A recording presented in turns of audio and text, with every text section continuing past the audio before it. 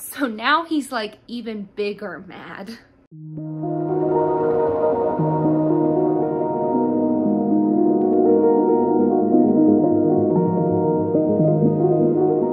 Hi guys, it's Sarah. Welcome back to another video here on my channel. Today we are jumping into the second half of the Tandem Read for the Throne of Glass series. So we're going over the ending of Empire of Storms and Tower of Dawn all at once. If you guys are enjoying this series, don't forget to subscribe just so you don't miss any updates. I am planning to finish Kingdom of Ash, and then I'm looking for another series to do next. So drop your recommendations down below because I'd love to keep doing books on top of my TV shows if I can. I just want to do like a general trigger warning as we move on to the ending of Throne of Glass, because the ending of these two books and then also Kingdom of Ash, the last book, kind of in general, it's just gonna get very violent and there's a lot of like really upsetting subject material that we're gonna be getting into, so just like know that in your hearts as we move forward. But okay, let's get into it.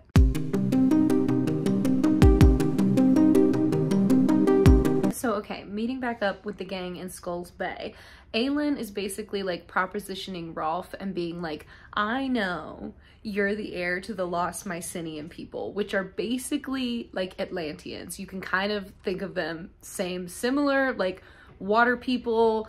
There's sea dragons involved. It's very interesting, but we don't learn a whole lot about them. She wants them to like rise up again under Rolf's influence and join her army. And then if he agrees to do that, she's gonna give him back Ilium, which is the whole reason why they went there to that specific temple, and she like freed the city. Rolf at first is like, you're insane. The Mycenaeans are all dead. That's not true. I'm not their heir. But like, he's lying. He's lying. This man is a liar. This man is a Mycenaean. He's a liar. All of a sudden, a warning bell goes off and Rolf realizes that the city is under attack, and he immediately blames Aelin. And he's like, you sent out that like weird flicker of power and you summoned the freaking Vogue creatures that were staying on the coast. And Aelin's like, why would I do that? Like, she absolutely, that's exactly what she did, okay? Earlier when she did it, Rowan made up an excuse and was like, Milady has to like release some of her magic or she'll explode. And Rolf was like, oh, okay. But now he knows, like, she did this on purpose. Dorian also knows she lied, and he's just like, she's so sneaky. I love her so much. We love a supportive bestie king, okay? Like, he never gives her any shit for being terrible. Realizing that they're gonna lose because Aelin and the group are like, peace out, Rolf, have fun with your attack, we gotta go since you're not helping us.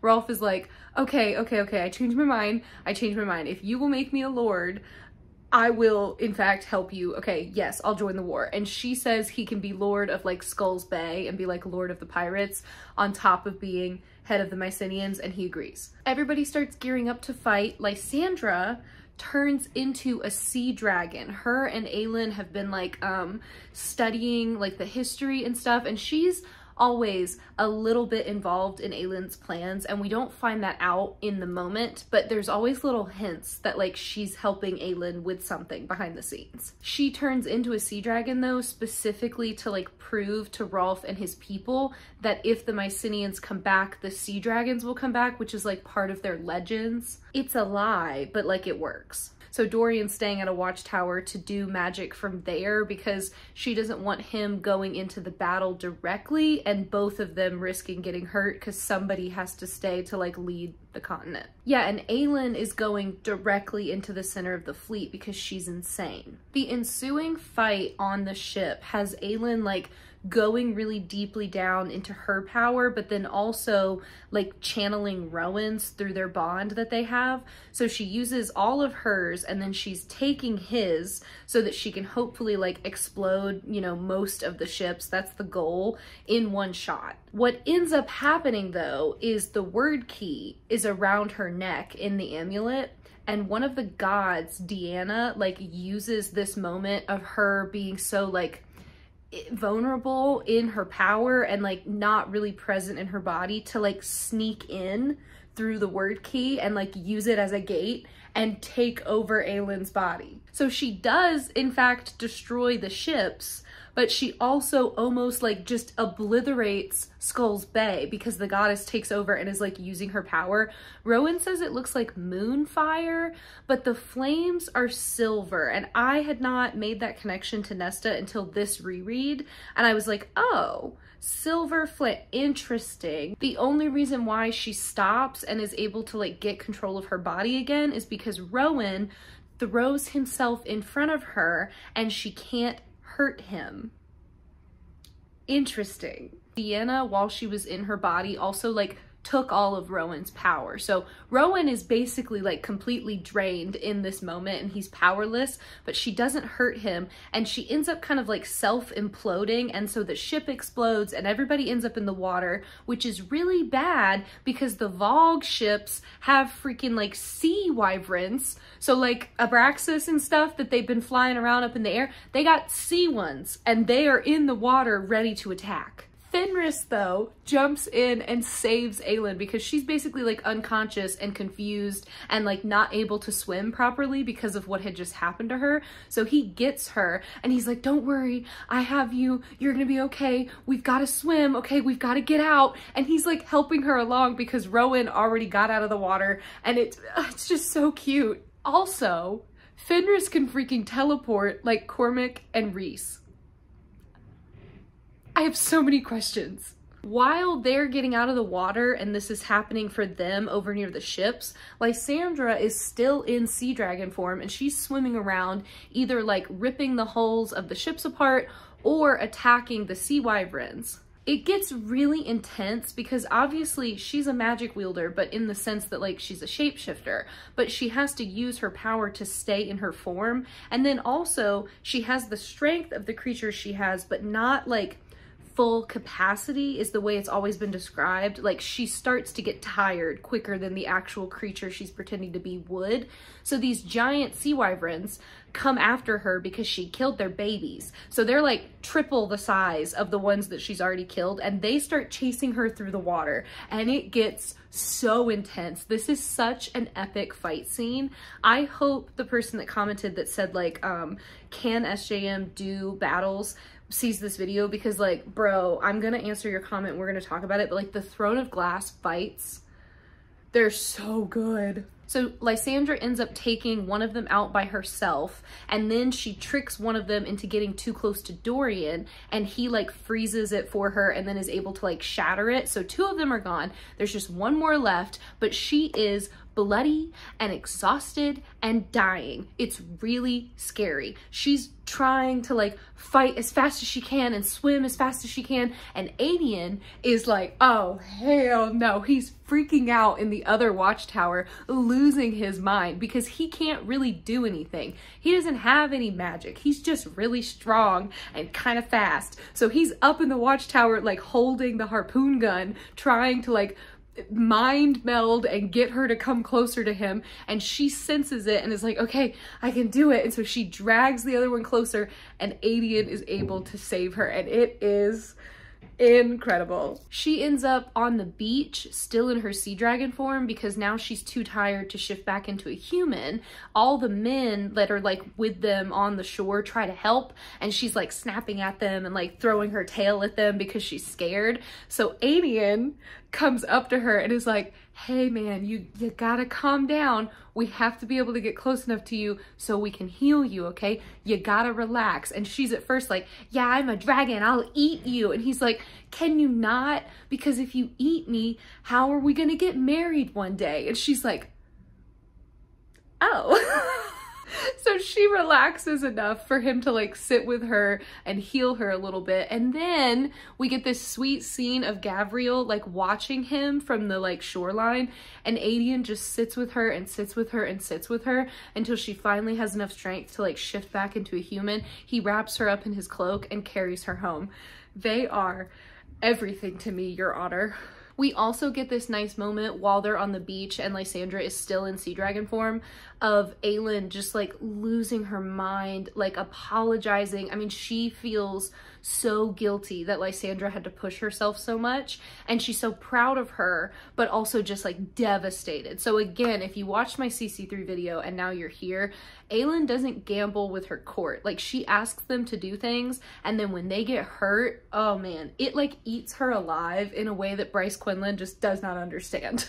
Aelin and Rowan meet with Rolf after the battle, and he is kind of at a loss for words over how truly powerful Aelin is, and the fact that like she so easily like lost control. But he also is like, I agreed to help you, so I'm gonna help you and we're gonna win the war. And then he like opens up to them and talks about his map on his hands, and he says that the cost of getting it inked and like having it work was the greatest treasure that he had. And he thought that was gonna mean like money, or like he was gonna lose out on something, and instead his mom and sister were killed. So that's so sad.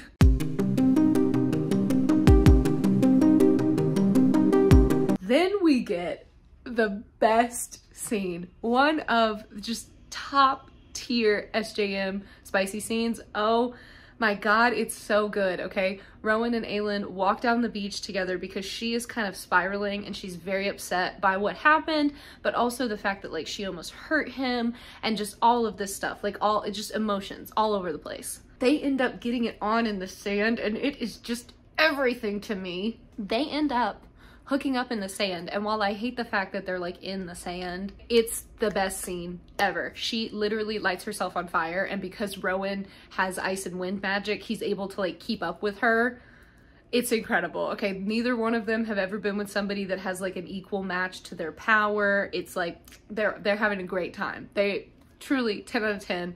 If you haven't read this scene before, you need to read it. Also, we will not get another one like this, okay? I don't know if she got in trouble or what, but this is like several pages of this scene, okay? And then moving forward, we're gonna get like 2 paragraphs, a sentence.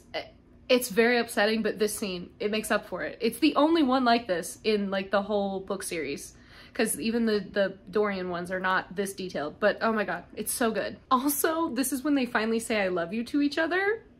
It's so precious. She even gives him a little bit of an out, and she's like, I know you've been hurt before. You don't have to say it back. Like, I don't need anything more than you can give me. And he's like, girl, you can have everything. They are just, oh, they're so cute together.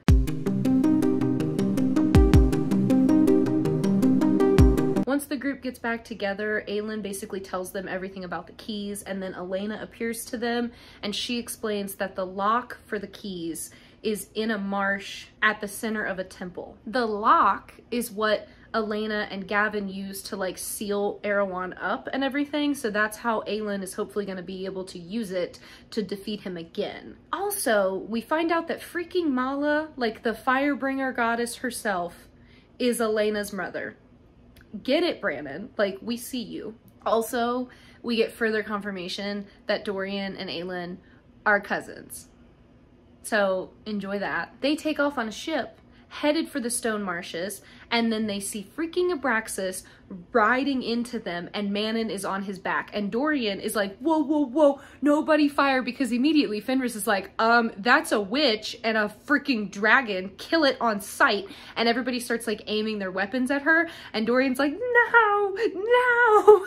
This means that when Manon told Abraxas, head to the coast, somewhere safe, Abraxas said, you mean your future husband and the king of Adarlan? You got it, babes. I'll get you to him stat. Manon is still knocked out though, and when Abraxas kind of banks and gets nervous seeing everybody about to fire on him, she falls off the saddle and into the water. And would you like to take a guess who jumps in to quickly get her out? We don't actually see it on page, but yeah, Dorian jumped in and got her out. Then we hard cut over to Elodie and Lorcan, who are still on their way. They're now performing with the carnival. She is doing like tarot and fortune telling. She's lying completely, but that's what she's doing. And then Lorcan is taking off his shirt, oiling up his body, and like flipping his weapons around. Things are starting to heat up between the two of them because she's wearing makeup and Lorcan's like, wow, she looks so pretty with red lipstick on, and he's just sweaty and really tall and hot. Like, everybody is so into him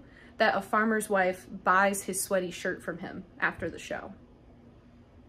do with that information what you will. They have a cute moment where Lorcan asks like why she hasn't been with anybody before, because there's lots of people that are like hitting on them at the carnival, and Elodie is like, well, you're supposed to be my husband, like we would get in trouble if I hooked up with random boys. And he's like, oh, okay, so like are you just not interested in dudes? Like, do you like women more? And he's so chill about it. And Elodie's like, no, but actually, you know what, I don't actually know, because I've never been with anybody before. And Lorcan's like, oh, ever?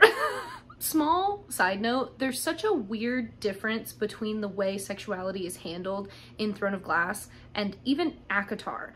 I don't understand why. Throne of Glass and Crescent City, there's like secondary characters that are queer that we meet, that she doesn't ever really write anybody that's like the main character. She just doesn't, but she'll put other people in and they're secondary, but they're happy and they're in good relationships and like everything seems fine. And then in ACOTAR, there's all this weird homophobia that comes out. And I'm like, why are the Prithian Fae so weird about it when the other ones in the other two worlds are like fairly chill and sexuality doesn't seem to matter at all? What's going on in ACOTAR that's got them all like wound up about it? Does anybody have any theories about that? Because in this reread, I like picked up on it again where I was like, yeah, nobody seems to care about sexuality in Throne of Glass. Like even Lorcan, who is like very judgmental about literally everything else, is like, oh, you maybe like girls? That's fine, I don't mind at all. Then demons attack from a wrath, and so Lorcan tells Elodie to hide. She is staying in like the underneath part of like one of the caravan wagons. He goes out and fights them and finds out that her name is Elodie. So remember, this whole time he thought her name was Marion, which is her mom's name because she lied to him. And now he's like, that little bitch. But he still doesn't turn her in. He just ends up like sneaking back into the caravan where she's hiding and like waiting for her to come out and then being like, what would you do if I was one of the demons, you stupid little human girl? And she's like, okay, well thank God you're not, Jesus. So he's big mad, but she tells him that he's lying to her too. So like, yes, they both kept secrets, relax, what's the big deal? And he's like, man, I love it when you talk back to me. I love that you're not afraid. So they end up like sharing secrets about their past and basically like giving each other like brief history rundowns of what they've been through. Then they bond over like not having any real family or friends left in the world. But yeah, mostly it's just like a nice moment of her being like, you're not gonna intimidate me even though you're 3 feet taller than I am. And he's like, I love that I can't intimidate you even though I'm 3 feet taller than you are. This is the best day of my life. Manon wakes up in the ship in a bed, like in her own little room, but she's chained up. Aelin is there watching her. Aelin's like, girl, if you run or hurt anybody on this crew, I will personally kill you myself. Are we understood? And Manon's like, yeah, that's fine. The next time she wakes up though, Dorian is there watching her. She trusts him the most, because of course she does. So she tells him the truth about everything that happened. They knew she got attacked by at least like an Iron Teeth witch because she had like little iron shards in her stomach when Rowan and Aelin were healing her wounds. But she tells Dorian like the truth of it and is like, yeah, my grandma, she's evil. She wants him to find the 13 for her, and he realizes that like she doesn't even know if they're alive at this moment. And he's like, yeah, okay, absolutely, I'll do whatever I can do. I'll find out what I can find out. The fact that Dorian is not even like the tiniest bit afraid of her, like even when she like lightly teases that she's hungry and so maybe she could drink his blood, he's kind of into it. And that just does it for her. She's like, I don't know what's going on with this crazy freaking prince man, but I want him in my bed immediately. And Dorian's like, not yet, you're still healing. But yes. Elodie and Lorcan are stopped in a new town and they start going like tavern to tavern trying to get information about where Aelin might be. The carnival people freaking turn them in because after the fight with the demons, they realized that Lorcan was like a little too skilled with his weapons and Elodie maybe matches the description of the like girl that the demons were looking for. So they give them up because they suck. Thankfully though, Lorcan is Fae and very old, so he hears them coming and quickly like grabs Elodie and they get on a boat and leave. The captain of the boat like reluctantly agrees to help them, and Elodie's like, he said he would help us, we don't need to kill him. Lorcan is like, go into the cabin and be quiet. If anybody sees you, we're gonna get caught. So she does as she's told, and then of course he kills the captain anyway, which really upsets her, and they get into another fight, even though he is just trying to keep them safe. And so he knows that they were turned on by the carnival people, and those people were their friends. So a random captain guy is absolutely gonna turn on them for the promise of money. Lorcan gets a weird like magic tingle, and he checks the amulet that Aelin gave him and finds a note that basically says, better luck next time, idiot, because remember she gave him a fake word key. So now he's like even bigger mad. And he ends up telling Elodie, basically like screaming it at her, that Selena and Aelin are the same person, so her beloved queen is actually like an evil, cold-hearted assassin. She tells him that she's changed her mind and he's actually alone because he's hateful and grumpy, and that's why nobody likes him. He refuses to let her go alone, even though she like wants to leave the boat, because he did promise to protect her. So now they're just both heading to Elaway because they think that that's where Aelin is going. That's like all the information they got from the tavern points to Elaway, but they don't know what she's doing there. Aelin is having wild dreams because her anxiety after the whole situation with Deanna taking her over is just getting worse and worse, and she keeps accidentally setting herself on fire in her sleep.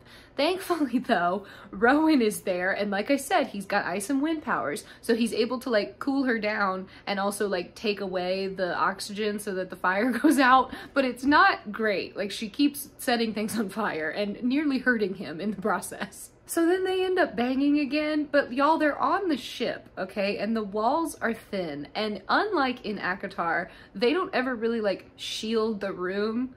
So we can assume that people can hear them, and even if they can't hear them, they send out weird bursts of magic at certain points in the scene. I'm sure you can guess when. So the whole ship is just like, whoa, magical people are having sex somewhere in the vicinity. There's a really cute moment in this scene of Rowan getting like overly protective because of his like fae instincts, and he apologizes and is like, I know it gets on your nerves, like I'm sorry, I'm trying to control it, like I'm trying not to do anything, because he definitely like has the most control out of the boys in the SJM universe, where he knows Aelin doesn't like it, so he tries to like tampen down that part of himself. But Aelin in this moment is like, Rowan, sweetie, you're not human. Like, I'm not gonna expect you to be human. I know I pick on you, but like, I love you, and it's okay that you react this way. I'm not mad. I just really love how they see each other so completely, and like nothing that the other one does is ever like too much. They're so in love, and they're so perfect together. Help.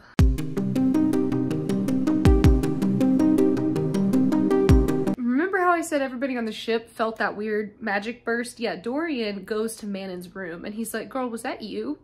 What the heck was that? And she's like, no, actually witches don't have magic that way. And she, once again, I think that I've already explained it to you guys because we learned about it already, but she explains the yielding to Dorian, which is basically like at the end of a witch's life, they can like implode and take out surrounding areas near them with their magic. It's like a last burst of it, but they don't have like elemental stuff the way like Dorian and Aelin and Rowan have. So she starts trying to seduce him into taking off her chains, and he's like, girl, do you think I'm an idiot?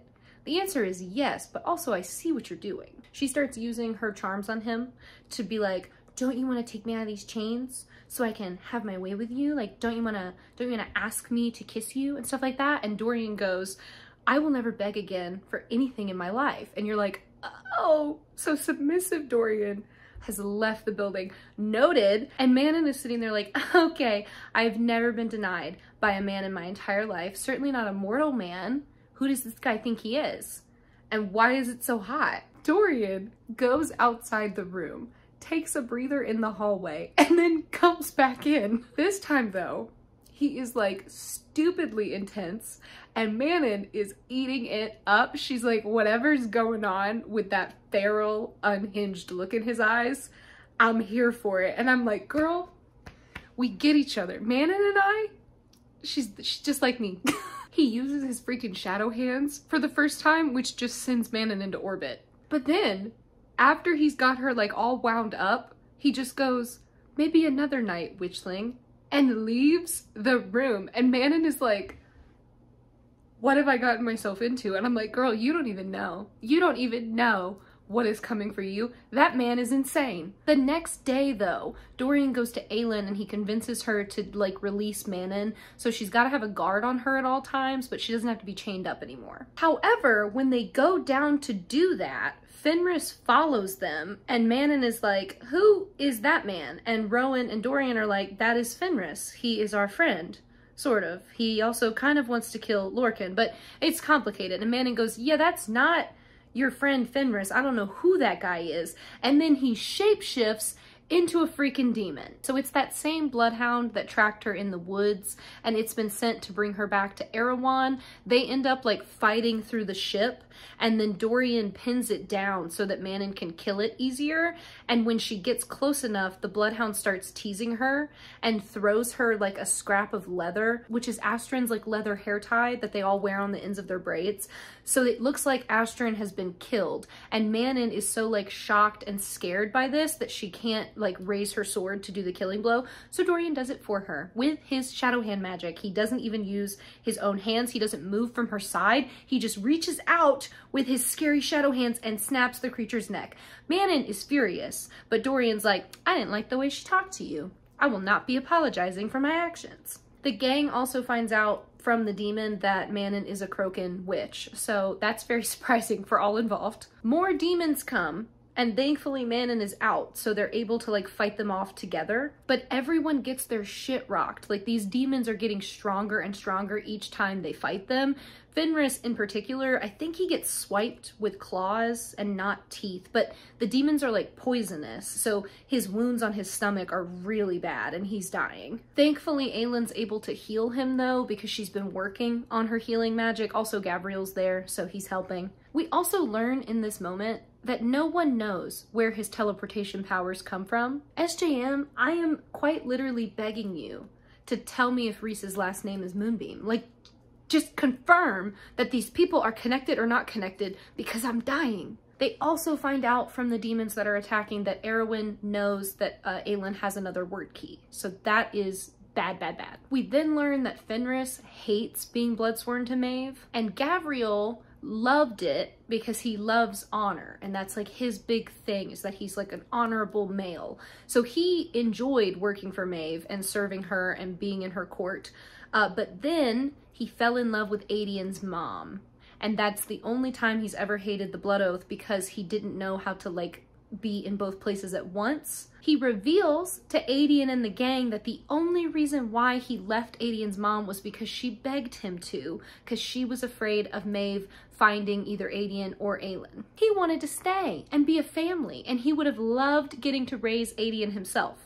So this is very upsetting, and it's just happening above Fenris, who is bleeding out on the deck of the ship. They start slowly making their way to Elaway, even though now they're all vaguely injured and like slowly healing up again. Dorian and Manon talk about how cool his shadow powers are. She's forgiven him for making that killing blow, because even though it was annoying, she understands why he did it. She tells him that he doesn't need to worry about being monsters like the rest of them, because right now Dorian is feeling like, does he enjoy killing, or does he kill because he has to? And he feels like he's over here in the like, I do it only when I have to do it, whereas Manon and the others kind of like it. So she's like, you don't have to worry about that. You're never gonna be like that, because you're good, Dorian, and you're always gonna be good. She reminds him that she's not human, and so he needs to remember that when they're together. And he's like, yes, girl, why do you think I like you so much?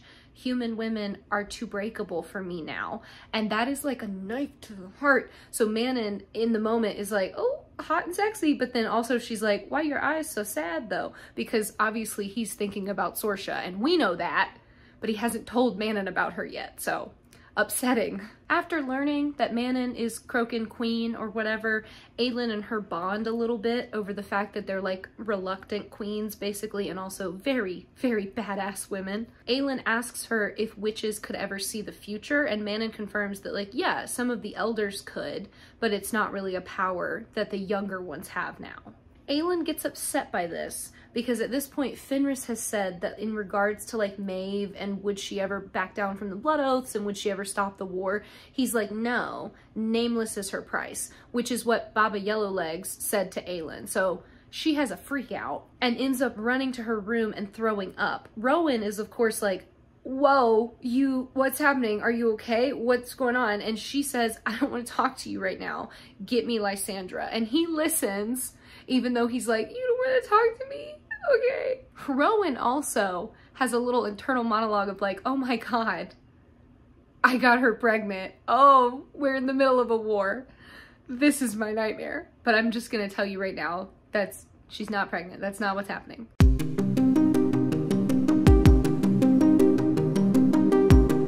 This is one of my favorite scenes from this book. Elodie and Lorcan have to stop for supplies, so they pull into port at this random town and they go in and they have to separate. So they're in different parts, gathering different supplies. While Elodie is like leaving her shopping supply run, she gets freaking turned in by the shopkeeper and Vernon shows up and kidnaps her. He takes her to one of the evil little iron boxes that Erwin loves to use, and he's gonna put her in it and then have her be carried by the scary little demons, which are called Ilkin. I don't think I told you that. The scary little demons are called Ilkin, okay? They are gonna carry the box back to Marath, and Elodie's like, absolutely not. I will not be doing that. Vernon in this moment is also like, Lorcan left you alone. We saw him leave the city, so don't think for a second that that stupid idiot Faye is gonna come save you. And Elodie is just crushed. Lorcan, meanwhile, realized she wasn't coming back, and he's like, okay, something's wrong. I have to go find my silly little human girl. So he goes racing off and finds her just in time to watch Vernon say that like he left her and he's not coming for her.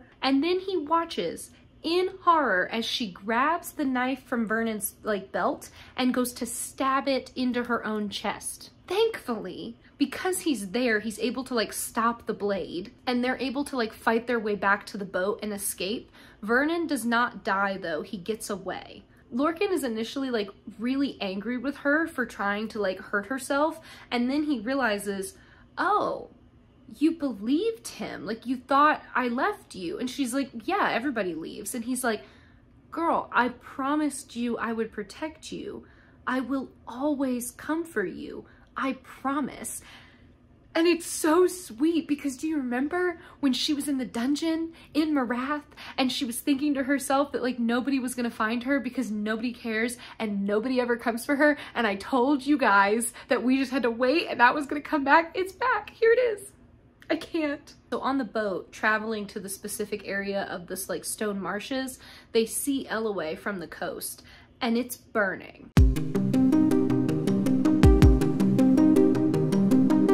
Traveling to the specific area of this like stone marshes, they see Elway from the coast and it's burning. Aelin knows that Maeve is just doing it for fun, so her and Rowan work together to like put the fires out as best they can, even though they can't go into port. Rowan asks her if she's pregnant and she says no, but she doesn't tell him what's really going on. She like starts to, and then she gets cut off. Manon has to send Abraxas away because once they get to the marshes, he's too conspicuous on the boat, and she's like, buddy, you gotta go. You gotta go somewhere else, lie low for a little bit, then come back to me when you can. He doesn't want to, obviously, so it's one of those horrible moments where she's like, go! Get out of here! I don't want you! But obviously she's lying. It made me cry. It's really sad. Then Manon throws the red cloak that she wears that was from her sister that she killed without knowing it was her sister. She throws it into the water because she doesn't want it anymore as a symbol of like hurting the Crokins and dividing the two clans. Aelin watches her do this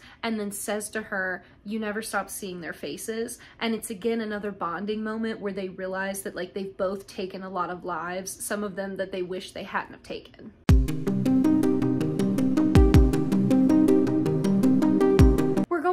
To Tower of Dawn. Did you miss those guys? I missed Sartok and Nesrin. We're thankfully starting with them. When Sartok and Nesrin come home with Falcon, he's pretty upset that Haloon knew that Falcon was a shapeshifter but didn't tell him, because remember, a lot of people don't trust shapeshifters. So that was upsetting for him, but he's working on it. Haloon has more stories for them and ends up telling them about like the word keys and stuff. Nesrin obviously knows what she's talking about and has kind of an intense reaction to it. So when she leaves the fire that night, Sartok follows her and he's like, that's what's going on, isn't it? Tell me the truth. He wants to know if Erwin already has the word keys and if that's why the war is so bad. She doesn't give him a direct answer because they still aren't like technically on the same side, and she doesn't completely trust him. But she says that she hopes now he understands why they need his father's help so badly. Kale is now gaining a bunch of strength in his legs. He still can't walk fully, but he's got like a lot of movement again. So his new routine is basically like get up and train with the soldiers in the palace, and then heal with Yrene or go with her to the tour and help give self-defense lessons to the girls. When Hussar tells them that Nesrin and Sartok are going to be gone even longer, Yrene feels really guilty because she's like, yes, I get to keep Kale to myself, but she knows that like technically he's still dating Nesrin, so it's getting messy. They find out that there were in fact attacks in Skulls Bay, which is so upsetting to Kale because Dorian and Aelin were spotted using their magic. So there's like confirmation that the two of them were there, and he's like, great, wonderful. I'm the idiot who put my two best friends in harm's way trying to save them. On top of that, reports are coming in that now Aelin is burning Elle away as she like travels along the coast to show off her power and like try to force people into joining her army. And Kale is like, there's no way she would do that, you're wrong. But then Hussar like backs him into a corner and is like, would you swear on Yrene's life that Aelin wouldn't use those kind of tactics to get people to join her? And Kale can't do it. Kashin comes to see him again that night, and I think he actually like lockpicks the door and sneaks inside, which is very funny. But he tells Kale that the only reason why his siblings are ganging up on him is because Sartok is starting to take the threat more seriously, and his siblings are clearly worried that if he convinces his dad, they'll all be forced to fight. Kashin also tells him that Rolf ordered a huge number of fire lances for Aelin's armada, which is a big deal and really expensive weaponry that they're ordering from the southern continent. So of course the siblings left that out because that was going to make Aelin look good. In the desert, Falcon is like slowly recovering. Remember, he got really rickety wrecked by that spider attack. So they're waiting on him to get better because Haloon is insisting that the three of them go together if they're going to keep looking for the spiders. So instead of more fighting, we get some scenes of Sartok taking Nesrin around while he visits the different clans, and he doesn't want her to like stay behind him. She tries very much to be like, ah yes, I'm just visiting, I'm his friend, I'm not in the way. And he's like, no, come and talk to them. And he keeps her like at his side and wants her to get to know everybody too. Nesrin is asked to tell her own stories one night around the fire, but she says she doesn't really have any, but she's happy to sing for them, and that is a talent that we didn't know she had. So she sings a couple songs and everybody's really enjoying it. Sartok is like, girl, you're so fine. I am in love with you. And he's like looking at her and just like flirty smiling, and she doesn't look away. I can't with the two of them. The pining of them is like Regency era pining, okay? It's so good. We even get the moment where like Sartok tells her, you know, there's still a lot going on out here, and Nesrin is like, you're right. I think we should stay longer. I'm gonna extend our stay 3 weeks. And Sartok's like, a great deal can happen in 3 weeks. And Nesrin's like, yes, I know. I'm very excited to find out what. I can't. We also find out about a ruck that lost its rider. And Bort is like, Nesrin, you should ride the ruck. You should see if he wants you to be his rider. And Nesrin's like, how can I do that to him when I'm going to be leaving soon? Because at this point, she's still like, I'm going back with Kale. I'm technically here with Kale. I have to go home with him. Do you, girl? Do you? Then we get a scene where a group of like random riders from another clan, I think they're described as being like one of the more like aggressive clans, like the fighting ones, they come over and like surprise Bort and Nesrin and Sartok. And one of the boys named Euron like gets off his ruck and starts immediately like squaring up with Bort, and they're like fighting back and forth and snipping at each other. He wants to know what's going on with the spiders because the different scouts have been like telling each other everything, and they know that Sartok's like searching for the spiders and looking for them. And Sartok's like, don't worry about it. I've got it under control. And Euron definitely doesn't believe him, but Sartok is the prince, even if he acts like he's not the prince amongst the Ruck Riders. So he listens and he leaves. And then Nesrin is like, who was that guy, Bort? Like, you seemed really mad at him. And Bort's like, yeah, he's the worst. Also, he's my fiance. I don't want to talk about it.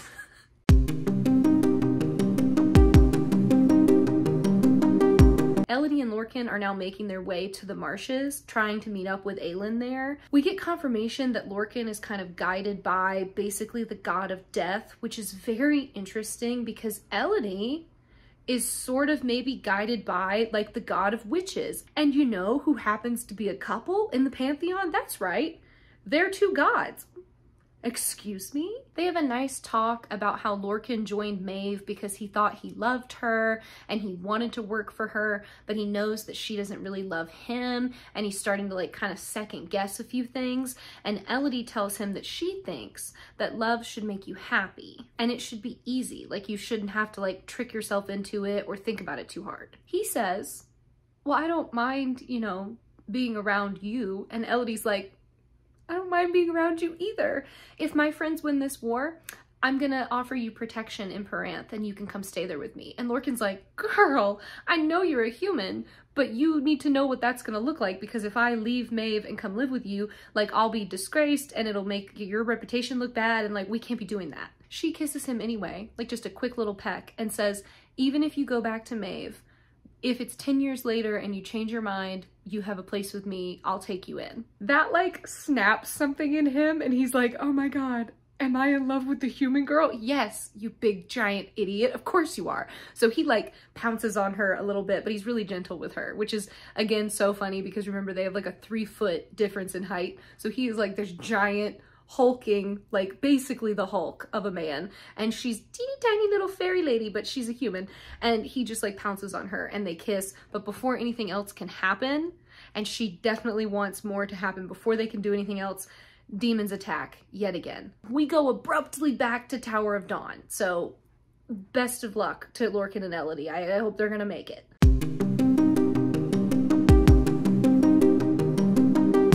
After what he learned about Aelin ordering the fire lances, Chaol like forces his way into a council meeting amongst Urys and the foreign trade advisor, and he basically is like, how much were the fire lances that we ordered? Ah, a ridiculously expensive number.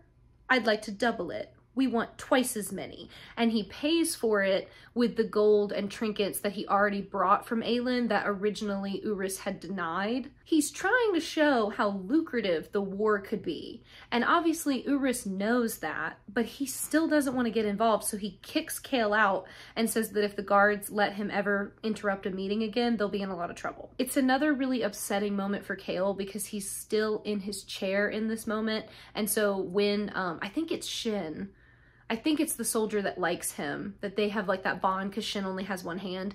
I think it's him, and he has to like, you know, forcibly roll Chaol out of the room. And those moments are like the worst for Chaol because he can't fight back. He feels like he can't fight back. When Yrene comes to heal him for their normal session, he's still grumpy. And even though he can tell he's doing it out of like spite because he's angry, he's so angry he can't stop himself. So he just like picks at her and picks at her until they get into a fight. He takes it too far though, and he says that at least Aelin goes after her enemies. Yrene doesn't do anything but hide from them, which is like stupidly offensive given everything she's been through, and he knows it immediately. And he's like, oh my God, too far. I went too far. Oh no. So he gets up and she's leaving the room. And he walks to her, and she's so surprised that he's taking steps that she's like frozen, and he basically stumbles into her like at the wall, and they start making out. The next day after his training session with the soldiers, she comes to see him and they kiss again in the courtyard, and then they get caught and they're both like, oh, I can't believe we got caught. And I'm like, you guys are literally in the courtyard. This palace is full of spies. Like, you shouldn't have even kissed in the bedroom, you idiots. This makes Yrene really nervous, and so she's like, we have to knock it off and be careful because I don't want to lose my job or my respect in the palace. And Chaol agrees because he doesn't want to get her hurt, obviously, and also he's cheating on Nesrin and he feels a little guilty about that, but also he really likes Yrene, so he's probably going to keep doing it, warning you now. Also, Yrene convinced Hussar to take them out to the Oasis, which remember is like maybe where that secret library of knowledge is going to be hidden. So they're all going out there for her birthday very soon.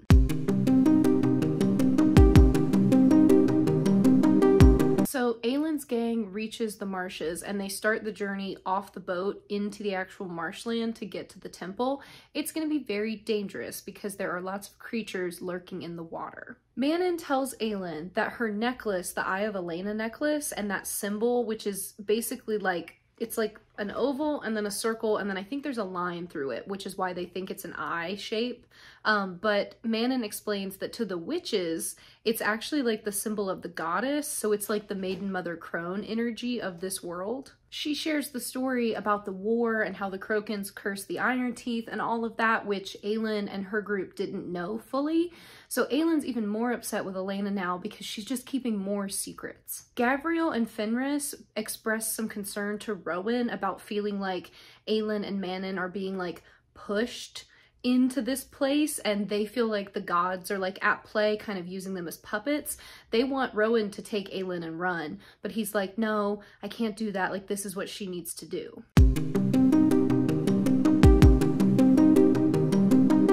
It takes a whole week for Sartok and Haloon to like get a plan together for them to go attacking the spiders again, because it's just getting worse. Now the spiders are starting to kidnap like the baby rooks and stuff, and they're rare, so that's really bad. Bort wants to go with Sartok, Falcon, and Nesrin, but they tell her no because she's too young and it's too dangerous. While they travel, Nesrin asks him why he's never married, and Sartok says that it's because he's never been like genuinely attached to anybody, like they've never gotten close enough for him to be happy with them, and also no one has ever liked Kadara, and that's like his most important relationship, so he's like, whoever I'm gonna marry has to get along with her too. And I would like to remind everybody that he let Nesrin ride Kadara alone.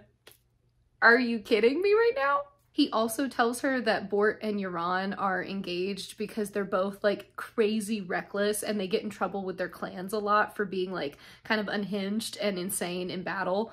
They have like these different competition games that they play to like prove who's the best rider and stuff, and they both keep besting each other by like being more and more crazy each year. So fighting for them is kind of like a love language, and he says he doesn't understand it, but he thinks Bort is actually secretly happy. She's also starting to acknowledge how hard it's going to be for her to leave the Ruck Riders because she's starting to get attached to all of them. They get to the area where they're going to be saving the hatchlings. They see one of them and they go down to investigate and end up getting caught in the webs because it was a trap. So they crash land. Sartok ends up like grabbing Nesrin, even though I think she's behind him. Like, I think she's holding on to him from behind, and he ends up like turning and grabbing her and like cushioning the like fall with his body. I can't with him. Kadara is tangled up, but they get to her and free her, and then Sartok has to make her leave them because the spiders are attacking. They end up running further into like the mountain pass area trying to escape.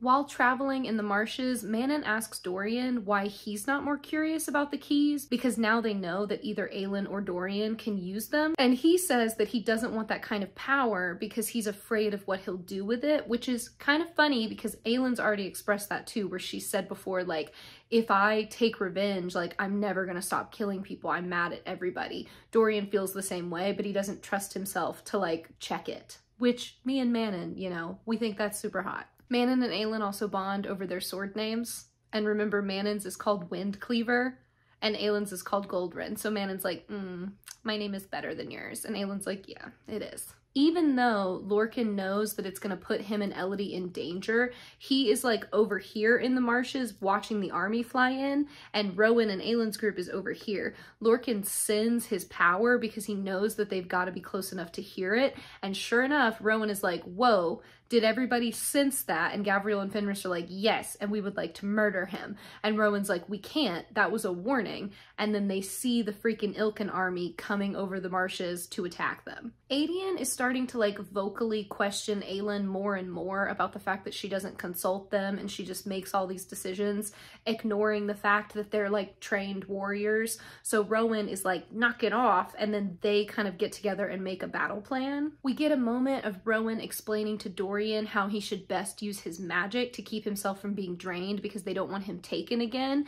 And Dorian is like, I am never gonna be Erwin's prisoner ever again. Absolutely not. And Manon like looks at him and gently is like, if it comes to that, I'll just kill you before they take you. And Aelin is like, you are, what? No. And Dorian is like, thank you. I appreciate it. Aelin still sends out the first shot as like a warning to the army. She basically like infernos herself again, and it is such an aggressive display of power that she wipes out like over half the army in one go. Lorcan is rushing to the battle with Elodie, and he sees that happening, and like seconds before they get blasted with the fire, he throws himself on top of Elodie and like puts a shield around them to keep them safe. In Tower of Dawn, we're going out to the Oasis for Yrene's birthday. We get a cute moment of Chaol and Yrene riding the horses together and racing through the desert. Then we go right back to the battle when Lorcan and Elodie like stand up, and she's like, oh my God, was that Aelin? And he's like, yeah, we should go say hi. As they start to walk, Gavriel and Fenris break out of the tree line and like brutally attack him because of the Blood Oath orders. Elodie freaks out and is like watching him fight, and he's doing pretty good, but because of how quickly he had to throw up the shield, he used a lot of his magic, so he's super weak. He's gonna be killed by Fenris. Like Fenris is sneaking up behind him to rip out his spine, and Elodie is like, no, and she throws herself in the way, and Fenris ends up biting her arm instead. Lorcan throws up another shield and then goes absolutely like unhinged level of feral over the fact that she's been hurt, because it's really bad. Like Fenris took a chunk out of her arm. There's bone showing, and it's broken bone. It's not looking good. She's dying, and Gavriel and Fenris are on the other side of the shield. Fenris is sick. Like, he is so upset that he did that. He did not mean to. He just couldn't pull back in time to keep from biting her because he was like lunging to attack Lorcan. Gavriel is like, if you close the shield, I can heal her, okay? She doesn't have to die. I can save her, just lower the shield. Obviously, if he lowers it though, they're gonna kill him. And because now again, he's thrown up another shield and it's so strong, he's got no more magic. So he's gonna be just fighting with his strength alone, and that's not gonna be enough against the two of them. But he doesn't want Elodie to die. So he looks down at her all gentle and soft, and he's like, I wanted to go to Peranth with you. And then he starts fighting Fenris while Gavriel heals Elodie. Thankfully though, before it can get really bad with him and Fenris fighting, Rowan shows up and is like, Lorcan and Elodie are both under Aelin's protection, and if you hurt them, it's an act of war. And Fenris and Gavriel are like, understood, chief, we're good. We don't have to hurt him anymore. This whole moment ends up leading to an obvious reunion between Aelin and Elodie, and it is so sweet. Aelin can only say she's sorry at first, and then she tells her about her mother, and she says that her last words to her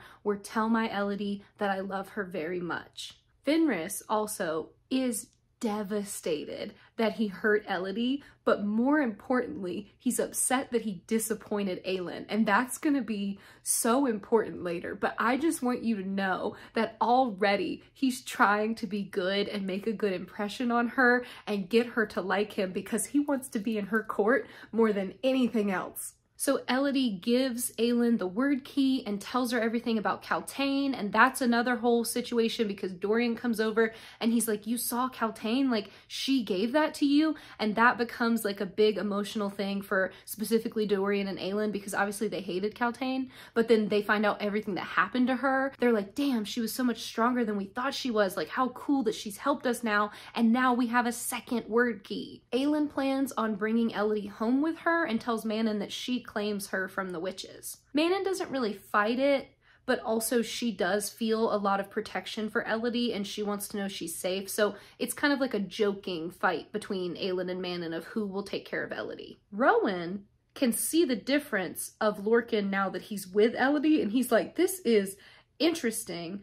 I did not know you could be this nice. Also, it's a huge deal that Lorcan didn't just take the key, because that was one of the reasons why he came back over here to this continent. Like, he was looking for the word keys, and he's been traveling with Elodie while she had one, and he never took it from her. And when Rowan is like, why didn't you take it? Lorcan just goes, it wasn't mine to take. And it's like, oh, okay, but you were gonna steal it from Aelin? Sure. Dorian is also now starting to think that the gods are guiding them together, because remember, he's kind of connected to the god of truth through Gavin, and then Aylin's connected to Mala and Deanna, kind of. Aylin then goes back to the temple and finally opens that chest, expecting to find the lock, but instead they find a mirror, and it's got the eye of Elena on like either side of it, so they're like, great. Surprise witch mirror, what does it mean? This is when Manon tells them about the witch towers that the king had made with Erewhon, and the fact that they're basically like giant laser beams. So that's going to be fun to fight against. They travel back to the coast with the witch mirror in tow. Everyone is exhausted at this point, and several of them are hurt or magically drained.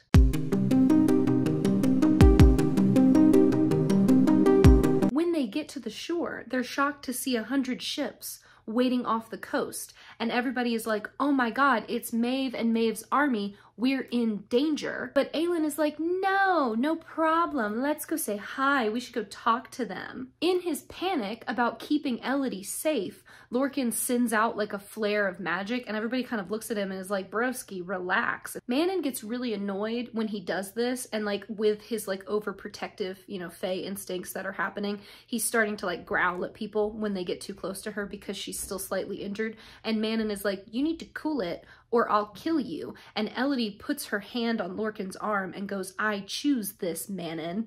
And Manon's like, ew, we will talk about your disgusting taste in men later. When they get down to the ships though, it's actually just freaking Ansel of Briarcliff. Things are obviously touchy between Manon and Ansel because remember, Ansel's family lives in the Western Waste, and then the Witch Kingdom is also on the Western Waste, so they're technically neighbors. Like, they don't literally share territory, it's just the same stretch of land. But Ansel is like, I'm not here to fight with the witches, I'm here to repay the life debt that I owe to Selena Sardothian, who's actually freaking Aylin. So yeah, Ansel destroyed that army that was attacking the coast and then basically stole all their ships and all their men and brought them to be given to Aylin. Things are starting to get spicy that night as everybody's like hanging out and getting to know each other between Aiden and Lysandra, but they decide that they kind of just want to stay friends. She has a moment where she says to him, you know, I really like spending time with you. I'm glad that you don't seem to like be upset with me. I know my history is unappealing. And Aiden's like, don't ever talk about yourself like that again. You are perfect to me. You're a goddess. I'm obsessed with you. Be quiet.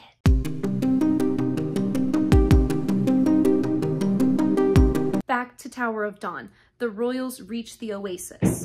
And everybody basically like jumps in the pool and starts skinny dipping, and Yrene and Kale are like, oh no, we don't want to do that. And they sneak away because they want to like scope out the place and get the information that they need. They find a fae burial site. This is surprising because Kale didn't think the fae settled anywhere but in the north. I personally love this because the camps where Sartok takes Nesserin are like in the Windhaven Mountains.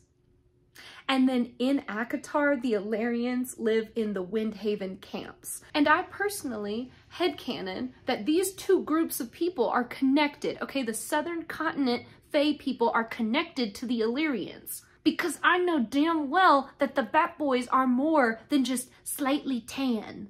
This is also crazy because they're looking at basically like carvings on the wall and history, and given what we now know in CC3, it just once again confirms that all these groups of fae are connected because all of their architecture is really similar. So they start to think that the fae that settled in the south must have like co-inhabited with the humans and had like half fae children that then led to like the human offspring as the years went on, and that is why there are so many healers from the south. That's kind of the magic that they were given from this group of fae. That's pretty much all they learn, but they decide that when they get back they're going to talk to Hephaestia because they're like, maybe if the fae were connected to the Tor, that's where they put the secret knowledge, and she will know something about the Vogue. So they go back to the rest of the party and have to pretend like everything's fine and they're having a great time and they don't like desperately want to go home. Hussar is unfortunately in a mood, and even though it's Yrene's birthday dinner, she's basically mean to everybody. She starts talking about how maybe if Aelin would come and marry one of their brothers, then they could maybe join the war because that would be worth it. And Kale has to be like, yeah, actually she's already engaged to Prince Rowan Whitethorn. So like, screw off. Then Hussar starts poking fun at Kashin and Yareen. He says that they should go ahead and get married, and Kale is like, shut up. Like, no, she's not marrying him.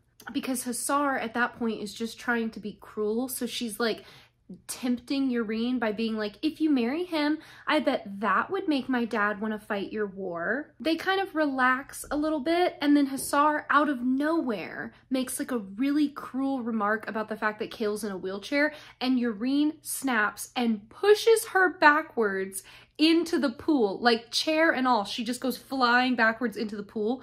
Thankfully, her girlfriend and Kashin start laughing the second Hussar like pops out of the water. So then Hussar starts laughing, and Yareen is like, thank you, every god above.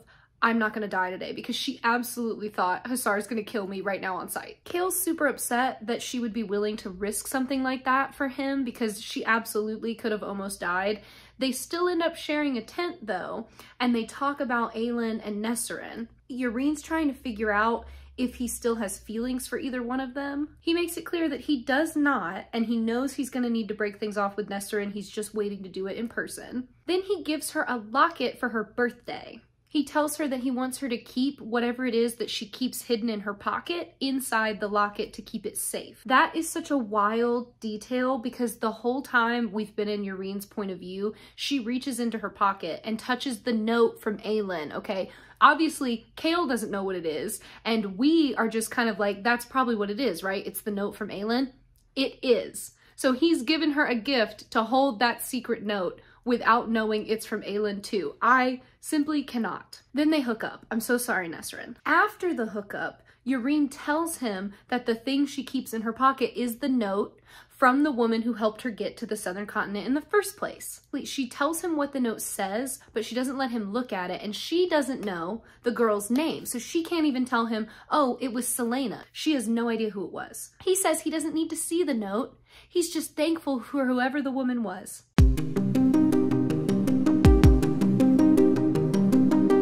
Meanwhile, while this is happening and they're having a great evening together, freaking Sartok and Nesserin are running for their lives through the mountain pass. They get trapped in a rock slide, and Sartok can't get out. Nesserin is like pulling him, and he's stuck, okay? He's too broad-chested, he can't get through the gap. He knows he's gonna die, right? So his face just like slips into like an expression of calm and peacefulness, because he doesn't want her to be afraid, and he tells her that he loved her from the moment he started hearing stories about her before they even met. He says, I wish we'd had time. And then he gets snickety snatched by the spiders and yeeted away from her. So Nesserin is devastated, right? She's crying. She's got Falcon in her pocket. He's still turned into a little mouse, and he doesn't really know what's going on, but he's anxious. Then she realizes in her like haze of emotions that the spiders were talking about keeping him alive for something. So she's like, wait a second. And she goes back and gets herself kidnapped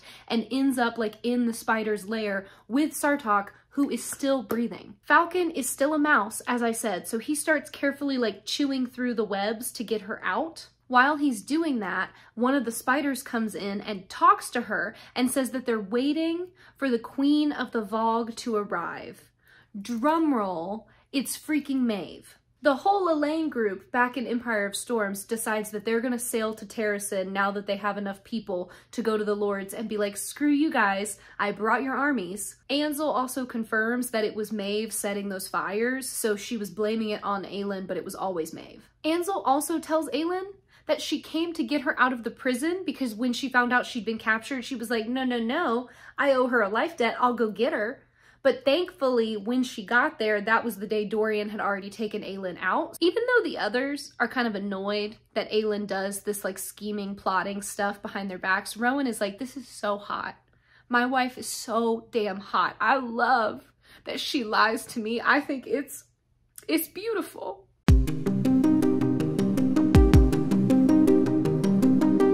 Dorian is also a little hot and bothered. He goes and sees Manon and they finally hook up. Then like all of a sudden he like pulls back from her and is like, hey, by the way, bestie, I know that the Bloodhound was lying. Astron's not dead. I could like smell the lie when it was talking. I guess because he's part Vogue. That's never like fully confirmed, but I think that's what happened there. It's a crime that this scene with Dorian and Manon, which is their like first official like full hookup scene, is right after the scene with Cale and Yrene. Because when you read the Cale and Yrene scene, you're like, oh, he's so sweet and strong. What a good scene. That was so nice. And then you get to the Dorian one and you're like, Cale who?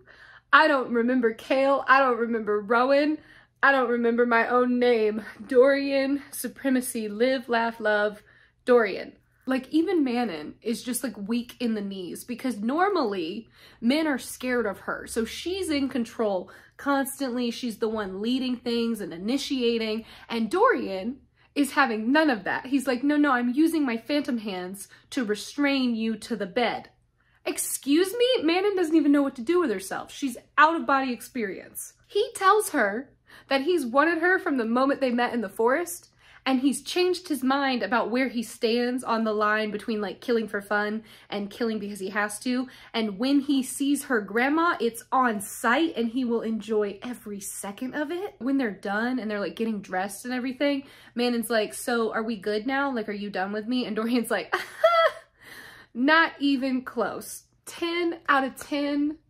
10 out of 10. I know I said the Rowan and Aelin scene is my favorite, but this Dorian and Manon scene, man, I love him. On the boat with them, Elodie and Lorcan also stay up, but they are just like talking and whispering to each other and being cute. He's touched that she like chose him and wants to stay with him and is willing to fight for him, but also he's lying a little bit about a lot of things. So in the morning, he's like, Elodie, we really need to talk. He gets cut off though by the sailors freaking out and raising the alarm because Maeve's fleet is surrounding them. The team knows that Maeve is going to give Aelin until the next morning to surrender so that everybody can see it happen properly. When Aelin goes to bed, she is so defeated and so like accepting of her fate, because this is kind of the moment where she decides, all right, I'm gonna die. And we're gonna get into that more in a little bit, but this is when she starts feeling that way. So everybody's like, what do we do? What's the plan?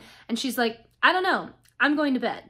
Rowan can't stand to see her so upset, so he secretly flies over to the fleets and goes and visits each one of his cousins, because remember, the Whitethorns fight for Maeve. They're in her army, and a lot of them are like generals and stuff. So he goes ship to ship and tells each of his cousins like the truth about Aelin and the truth about his love for her and what she wants for the world.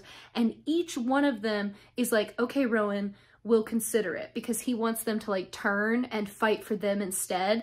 And instead of, you know, killing him or calling the alarm or anything, each one of them is just like, we will consider it. Like, let us think about it.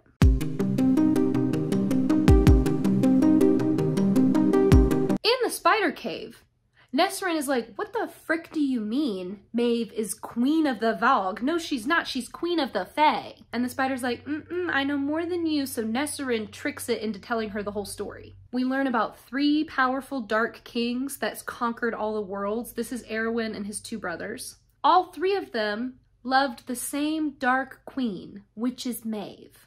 She married the oldest brother, but she was never satisfied, so she started trying to figure out how she could leave him and go to a different world. That's how she came over to the Throne of Glass world. She also brought her spiders, so that's where they came from. The husband was so angry that he made the 3 word keys so that him and his brothers could go world to world looking for Maeve and conquering as they went. Meanwhile, Maeve settled in with Mab and Mora, the actual Fae Queens, and using her mind powers, she got into their heads and convinced them they had a sister. And then slowly but surely she got into the whole world's heads and changed the histories so that people believed there'd always been 3 of the Fae sisters. The kings ended up coming to the world and attacking, but they didn't recognize Maeve in her Fae body. So she was able to beat them and take the keys for herself. 2 of the brothers were sent away, but Erwin obviously stayed behind. And that's when Brannon came and took the keys from Maeve because he didn't trust her.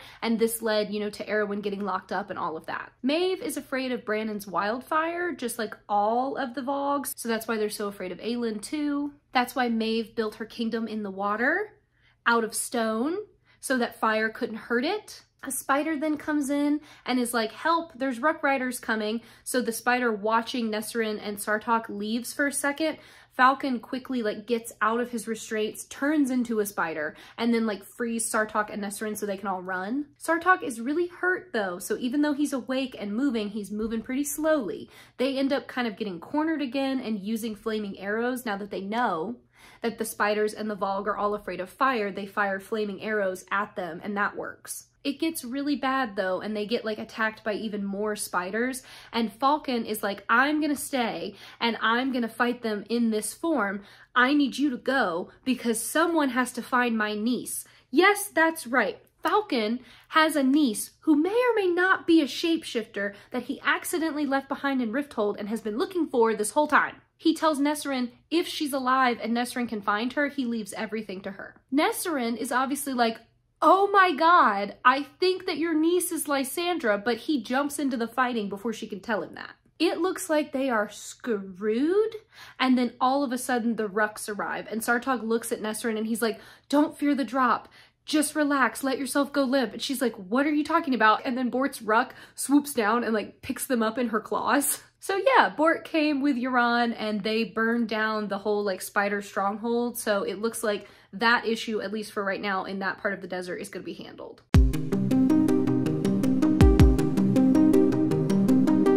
Back on the boats with the Maeve situation, in the morning, Dorian is like, I'm done waiting around. And he grabs Aelin and Manon and takes them down to where they've been keeping the mirror and is like, y'all need to use this damn thing because maybe it will tell us what we need to know. So the girls join hands and touch the mirror and disappear. Aedion gets so mad that he just decks Dorian on sight. I'll never forgive him for that. It's ridiculous. Rowan even is like, all right, I'm not also gonna hit Dorian because that was a good punch and he got what he deserved. So now they have to fight with or without Aelin. That's great. Lorcan agrees to fight with them only if they will get Elodie off the boats and leave her on shore so she's not part of the fighting. Maeve sends a messenger asking for Aelin's surrender. Rowan says, Aelin is not here. Could we please just float by each other and not attack since Aelin's not here? The messenger goes back, tells Maeve that, and then arrows like shoot on them and the attack begins.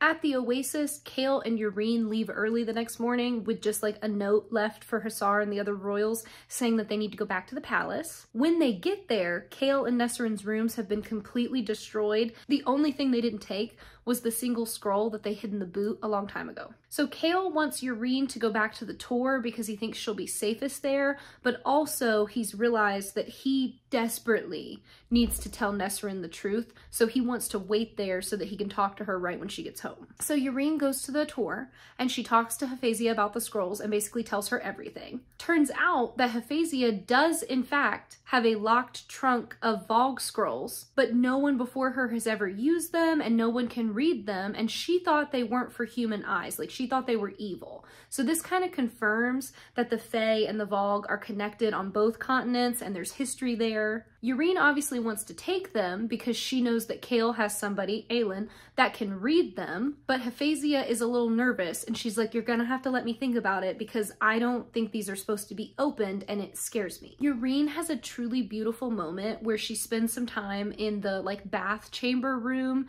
which is like a really cool location in the Tor. It's kind of like the whole idea of like a womb space for the healers, so it's like connected to the goddess of healing and it's like being with her in like a child and mother kind of way, and all of the healers leave like little bells when I think when they graduate the Tor. Either when they graduate or when they like join the Tor, they put a bell in the room and so the water trickles down and makes the bells jingle and it's like really sweet. She finds in that special room a freaking bell with an ancestor's name on it. So she knows, confirmed, at some point there were Towers women over in the southern continent in the beginning learning that magic, and then her and her mom ended up over in the north.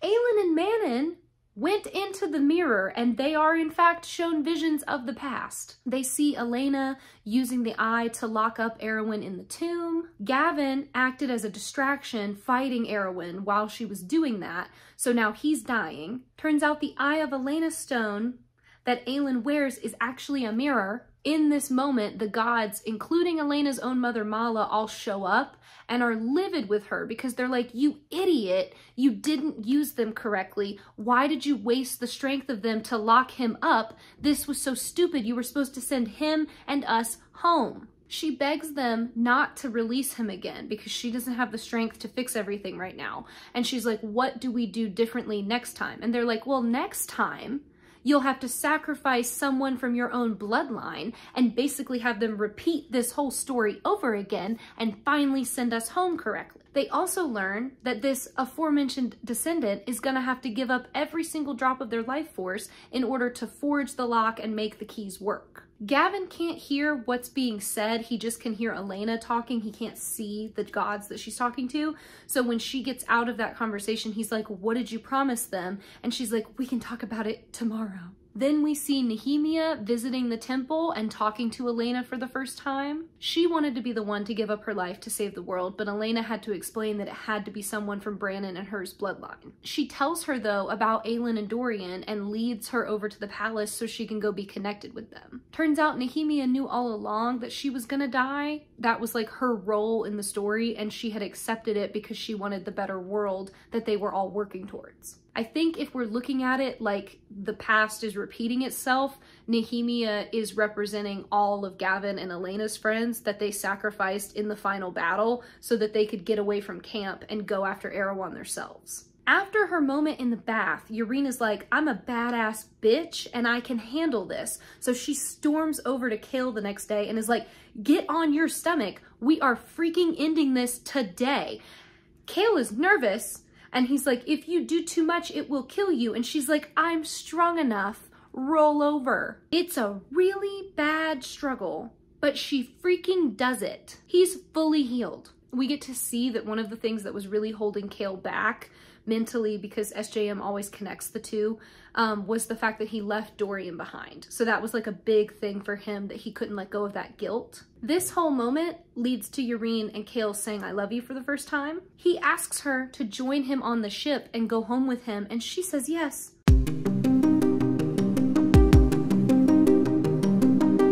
Fight starts between Maeve and Aelin's court, and it is really bad. Lysandra fights as a sea dragon. She's only attacking the ships that Rowan told her to attack, so she's leaving his cousin's boats alone. All of a sudden, some of Maeve's ships like pull ahead a little bit, and they've all been flying like Maeve's banner and the house banners, and all of a sudden, the Whitethorn ships lower Maeve's banner and turn on Maeve's ships and start freaking fighting for Aelin. Every single one of Rowan's cousins joins the fight. Rowan is so touched. He's like, oh my God, I love my family. This is the best day of my life. Open fire. And they start just like going ham on Maeve's fleet. Lorcan, the only one with foresight, is like, Maeve is not on those ships. And then he realizes that she's heading towards the freaking beach where he left Elodie behind. So he freaking jumps ship and is like, give me a rowboat, I'm going ashore. Sartok and Nesserin are both recovering. Nesserin ends up telling the entire clan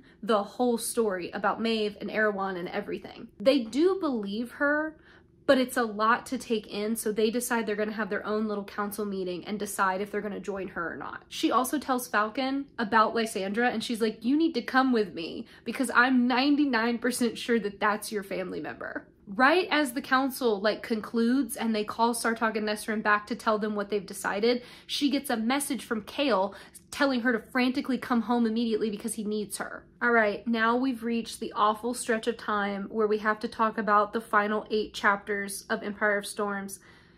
It's really bad. I'm warning you now. Okay guys, this is the 3rd and final lighting change. I'm sorry. This video's gotten away from me, and now it is several hours later. I had to do a meeting with my friend, and here we are. We're filming the ending. Inside the mirror, Aelin and Manon also see Elena's fight with her dad. This was not only just about what she'd done with the keys and like locking Erewhon away, but also the fact that she gave up her immortal life and like died a human to be with Gavin. They also watch Brannon making the places to hide the word keys and then like labeling the room and leaving all the markings in the tomb for the descendant to find one day. He also like died in fire, like to give his soul up to Mala to be with her for all of eternity. It's very emo of him, but nice. He's with his wife, lady. They weren't married. I don't know. Also, the last Croaking queen, who was also named Rhiannon, which was Manon's sister's name, she looks just like Manon, like same face. It freaks both of them out. But she helped, which is just another connection, like uniting Manon and Aelin. Then Elena appears, and she apologizes to Aelin about what's happened and what's coming for her. Aelin realizes that it was Elena who saved her the night when she jumped into the river and then ended up on the riverbank. The queen who was promised is not about the world and what she was going to do for her friends, but it's about the gods and the promise that Elena made to them to sacrifice a descendant later on. Yeah, it's true. Elena's like, I saw you there on the riverbank and you were so small and I couldn't help saving you. And then she convinced Arobynn to come and find her. Even though she knew what was going to happen and how she was going to grow up, she wanted her to at least have the chance to live and possibly find Rowan and let all of that unfold. And because she did that, the gods got even more upset with her, and they took away basically like her immortal life in the afterworld, so she will never get to see Gavin or her family again once her job is done. I apologize for how loud my sons are being. They're having like battle royale back and forth across the living room. They of course won't go upstairs. They're just running back and forth. So if you hear any banging or scratching, that's what it is. That's what it is.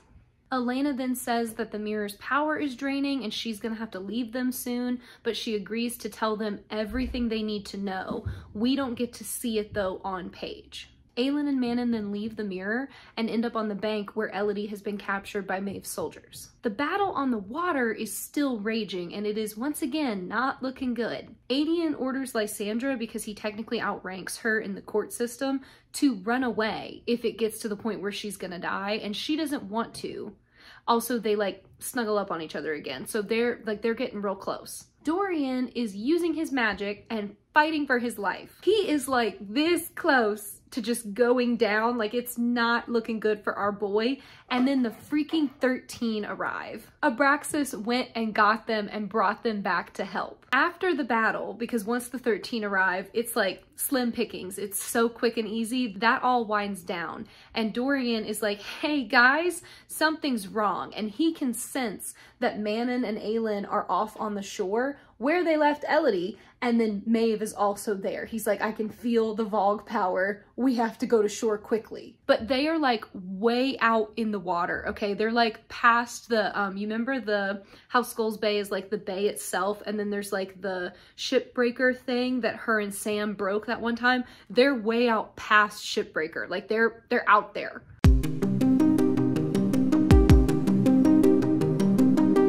Meanwhile, on the beach, Aelin faces off against Maeve. Lorcan does apologize for summoning her, so now everybody knows that he did that, and Aelin's like, yes, I knew the whole time. Did you think I'm an idiot? She says she already took precautions, and Lorcan's like, so like you're not gonna kill me on sight? What is going on? Maeve then tells Aelin that she planned this all along and she's been leaving little tests for her. So like the fires on the coast were just a way for Aelin to drain her magic so that when she faced Maeve finally, she would be weak. Still though, Aelin's like, get wrecked, homie, and she just unleashes herself against Maeve and they start fighting. Lorcan uses this moment to get free and like go to Elodie and get the guards away from her and free her. He begs her to run, but she doesn't want to leave Aelin and Manon behind, and then Maeve turns around and catches them and is like, oh, Lorcan, wonderful, hold the girl for me and don't move. And because of the blood oath, he can't fight it. Aelin is getting weaker and weaker, and Manon at this point is sort of like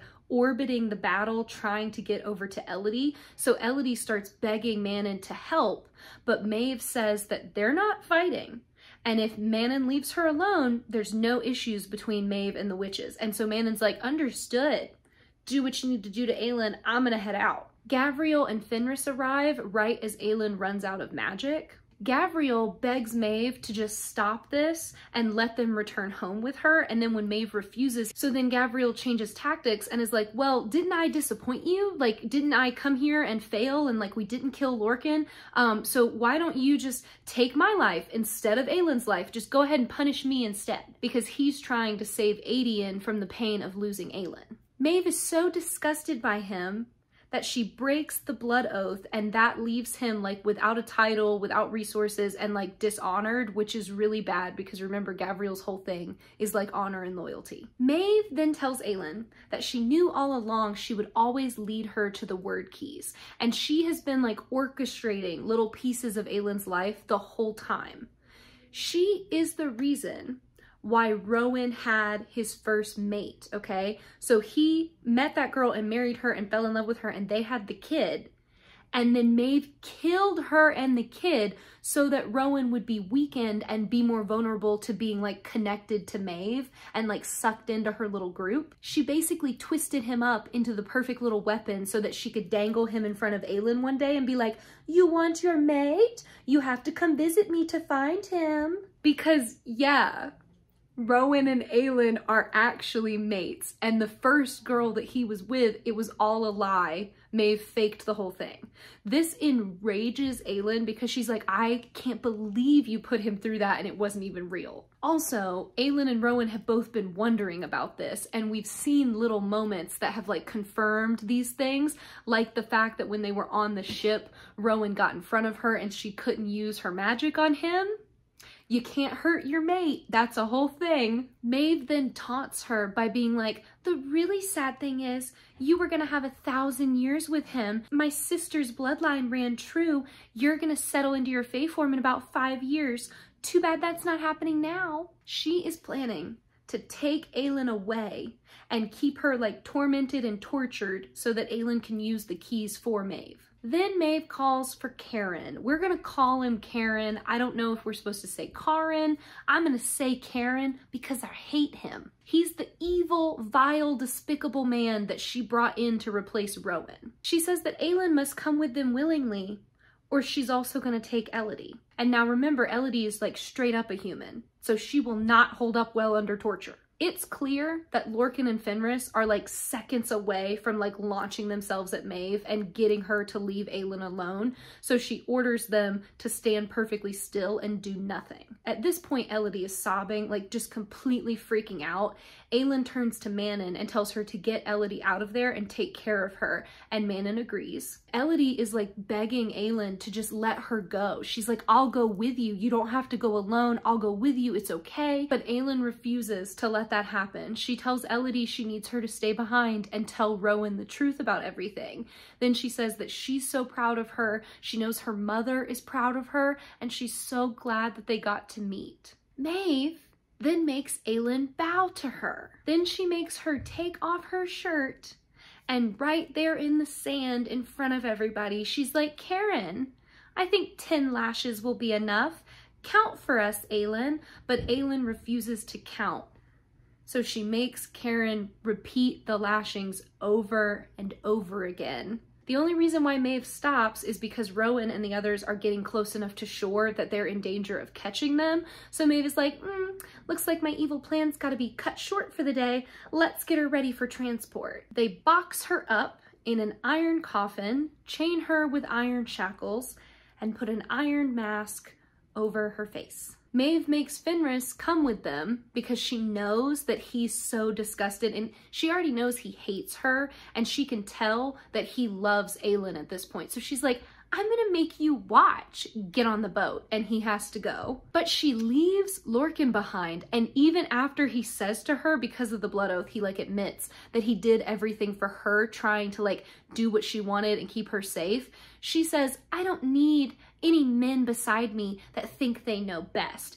Freaking strips him of his title too, so he's not blood oathed anymore. He's in pain, and Elodie's watching him, and he starts like crawling through the grass towards the ship after Maeve, and Elodie's like, what the is wrong with this guy? Like, I can't believe I ever kissed him. So yeah, Elodie's freaking out and crying. Manon is like, if you don't shut the fuck up, be quiet, we have to get out of here. And she's basically like dragging Elodie backwards through the sand, trying to get to a safe location, because it turns out that at the very beginning of the beach scene, when Aelin brushed against Manon, she freaking gave her the word keys. So they're safe with Manon, and Maeve thinks that she's taking Aelin and the word keys and getting away, but that's not what's happening. Manon has the freaking keys.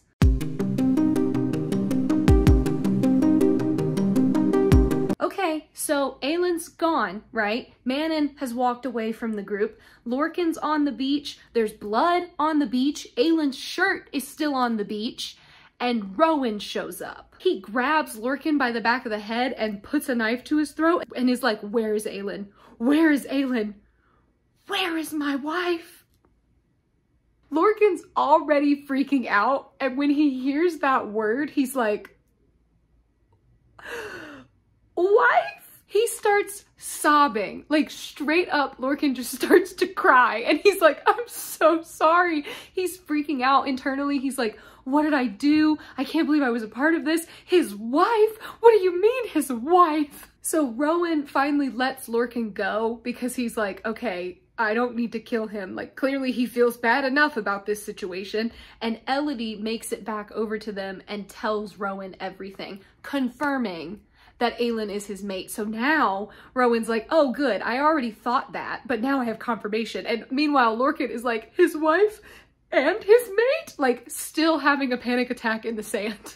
Rowan's obviously mad at Lorcan for sending the power that called Maeve over, but at this point, Lorcan is like, I'm gonna do whatever I need to do to get Aylin back because Rowan is my main man and I am gonna be a good friend moving forward. Also, turns out Lysandra knew the whole time.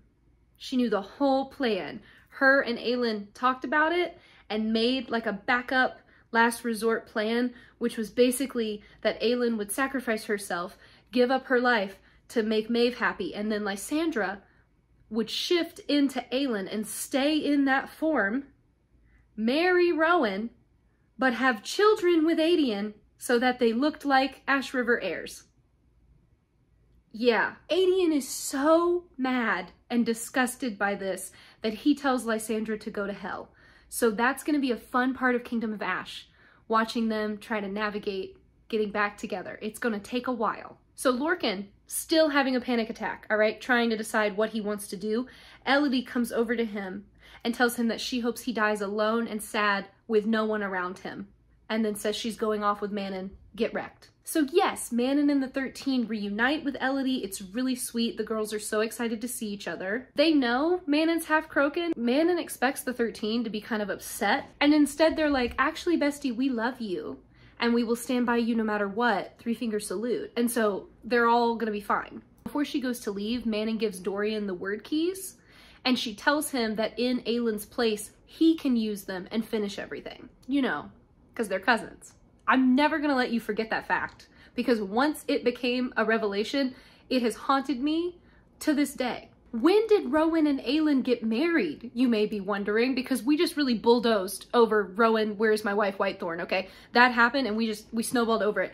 They got married 2 days ago in secret, only with Aiden and Lysandra knowing. So Dorian was on the boat and she didn't invite him.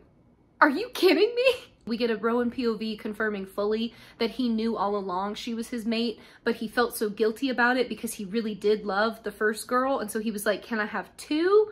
What's going on? He refuses to let Aylin sacrifice herself because he knows that the plan was for her to disappear and then for them to win the war anyway, and he's like, yeah, we're gonna win the war, but first I'm gonna get your ass back. And so he sends down the bond, like, I'm coming for you, I'm going to find you, but he can't feel her for a response. So the battle on the water is like officially over. And then all of a sudden more boats appear. It's freaking Galan from Windland. He answered a missive from Aylin where she said, do you remember my mom? Do you remember Terrason? I fought for your people at this location. Now you need to come fight for me. Talking about when she protected the Fae over in Mistward and like defended the fortress.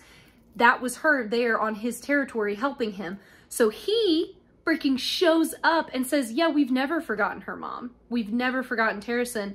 I'm ready to fight whether my parents want me to or not. Adian and Galan have a moment here where they look at each other and they're like, whoa, we look identical. We're family. This is so cool. But they try to like be cool about it to be like, oh man, bro, what's up? It's nice to see you again.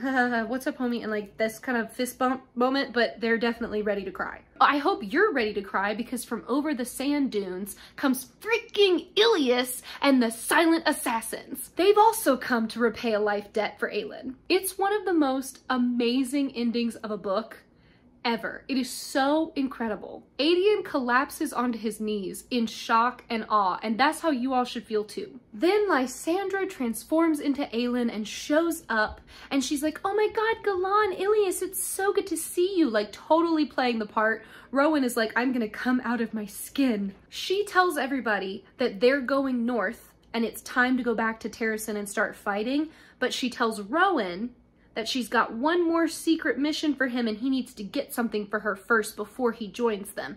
Meaning, please God, go get Aelin. And Rowan's like, I got you, girl. I will be doing that. So Gavriel, Lorcan, and Elodie all decide that they're going with Rowan. Gavrian and Lorcan are both sure that Fenris is gonna do everything he can to fight the Blood Oath and like leave them clues to lead them along to her. Adian is gonna stay with Lysandra to be the one that's like guarding fake Aelin, but he is big mad about the horrible, like weird baby plan, because that just like, just think about the logistics of that, okay? Because he is, and he's like, so was I gonna have to like impregnate Lysandra looking like Aelin? Like, is that what was gonna have to happen? No one thought that would be awful for me? What the heck? Because the plan was to just not tell him, okay? They were gonna have to tell Rowan because Rowan was gonna be able to tell that it wasn't actually Aelin, but they just weren't gonna tell Adian. So he's like, what were you gonna do with me? Like, seduce me as Aelin? What the heck is wrong with you? Dorian is gonna go north with the witches and the word keys. Manon has promised to keep him alive, and before you ask, yes, he does ride on the back of Abraxas. They're all planning to meet up in Terrasen once the different jobs are over. As Rowan starts the hunt for his freaking wife, he transforms into a hawk and swears that he feels the faintest flicker, like a little glowing ember, down the mating bond.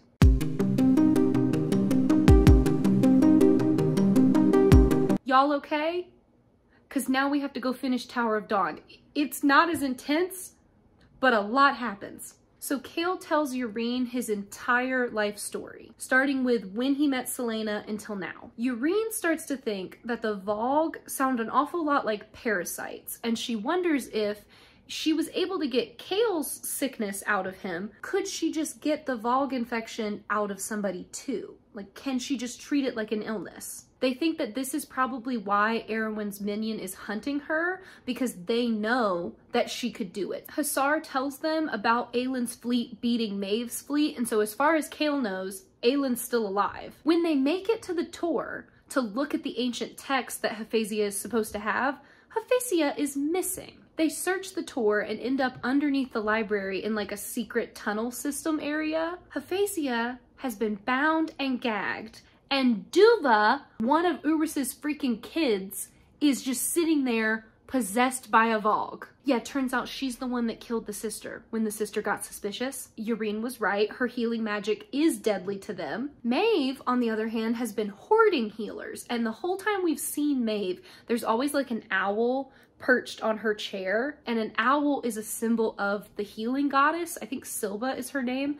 So they think maybe that owl is a healer, like turned into an owl that Maeve is keeping as like a prisoner. Duva threatens to hurt Hephaestia if Yrene doesn't agree to go with her, because Erewhon for some reason wants Yrene alive for himself. But Hephaestia is having none of that, so she throws herself and her chair that she's in down the staircase, lands on Duva, and they just go tumbling down the throne room stairs. This starts a big fight between Duva and Chaol. He eventually uses a mirror to like rebound the darkness magic into Duva, and he's devastated because he's like, oh my god, I just killed a girl and her baby. But she was faking it, and she's fine, and she's not even pregnant, y'all. It's all a lie. She retaliates and hits him with a huge blast of power meant for Yrene, that he like grabs Yrene and takes the brunt of it, back on his freaking back. So his spine is all kinds of fricked up all over again. Duva then goes after Yrene specifically to try to get a Valg ring on her finger, and Yrene is going to kill her, like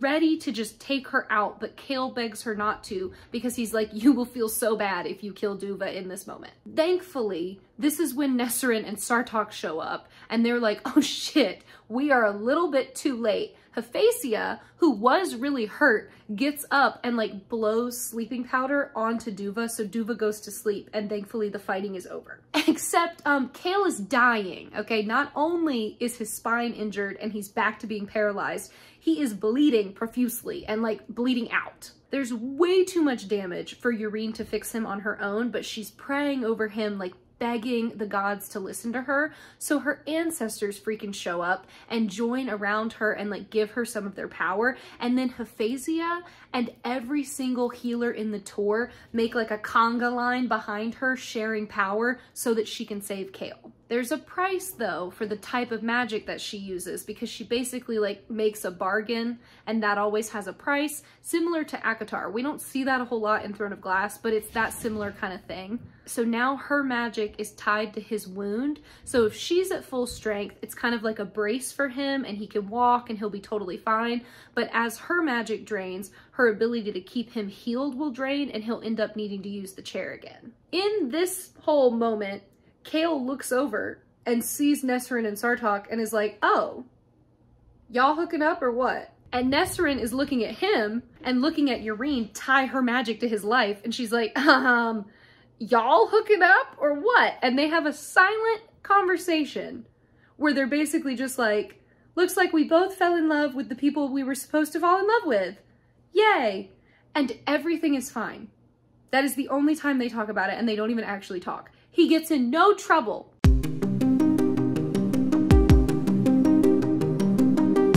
The group then takes Duva back to the palace so they can show Uris and the others the truth about what's going on. Remember, Duva is considered like the best of them, so they're all upset about this. Only the oldest brother tries to argue that maybe they're lying, and even Hussar is like, if you don't shut the fuck up. Kashin begs Yrene to go ahead and heal Duva, and she says that she'll do her best.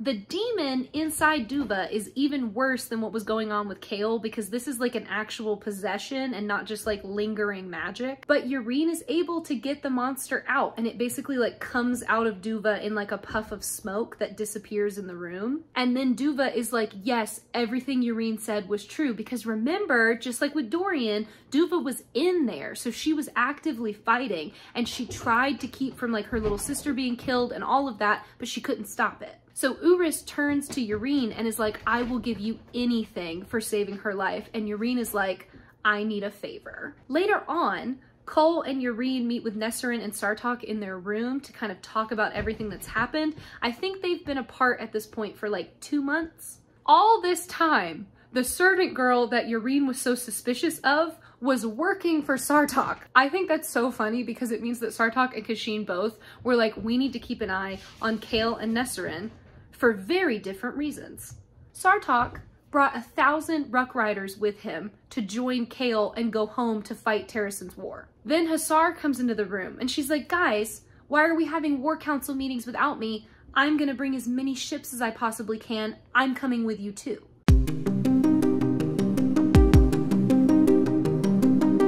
Then Nesrin finds a 2-week-old note from her uncle, and she's like, oh my god, my family's in danger. She goes running into the city to find them on her ruck, because remember, now she's officially a Ruck Rider. How cute is that? So she flies that bird over into the town, finds her family. Turns out her dad and mom and siblings all made it over to the southern continent, and they've been waiting for her. So everybody survived, and it's this like adorable, wholesome reunion. And then when they go outside, freaking Sartok is just sitting there with Kadara waiting for her because he wanted to meet her family. The little cousins and her siblings are just obsessed with the birds, and like Kadara's like showing off for them and like being all cute, while Sartok is just charming the pants off her dad and uncle. It's adorable. Like, he is so respectful. Aunts and her mom are just like teasing her mercilessly because they're like, girl, you're in love with the prince and we knew it. Then he takes Nesrin on a walk. He tells her that after she left, he got into an argument with his dad. And he basically said, look, dude, I'm going into war with the woman I love. Get wrecked. I'm taking my Ruck Riders. We're going, whether you want to help us or not. And Uris was like, okay, the war aside, you can't marry her. She's common born. And Sartok said, okay, well then I don't want to be heir, broski. Peace out. He started to leave, and Uris went, incredible. I'm making you heir right now. Nesrin is like, are you insane? What do you mean? Sartaq says, I want to go to war with you. And then once we've like shattered Erewhon and his armies, I want to come back here and stay here forever with you. We'll be emperor and empress. That's what I want. Nesrin's like, oh my god, okay, let's go to war first and then we'll see what happens after that. But they kiss and her family is there like teasing her and laughing, and it's so adorable and wholesome.